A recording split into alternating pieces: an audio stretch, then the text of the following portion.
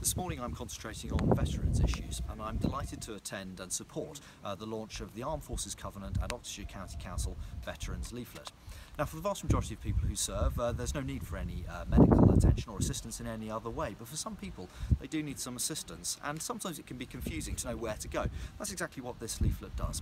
So if you need some assistance, perhaps with housing issues or benefits or medical care, perhaps mental health, and you've served at any point, then if you look on my website or on the Armed Forces Covenant website, then you'll find this leaflet which will tell you where you're able to go. This is something that's of huge importance for West Oxfordshire, Oxfordshire and the whole, and I'm really pleased to support this excellent initiative that will provide help when needed, quickly and efficiently.